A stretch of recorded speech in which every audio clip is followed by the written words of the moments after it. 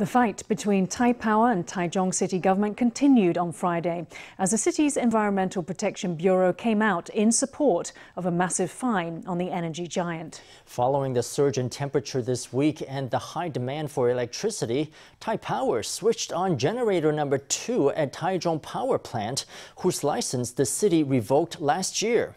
On Wednesday, Taichung Mayor Lu Shiow-yen said she would issue a 2 million NT fine on those responsible for the decision to turn on the generator.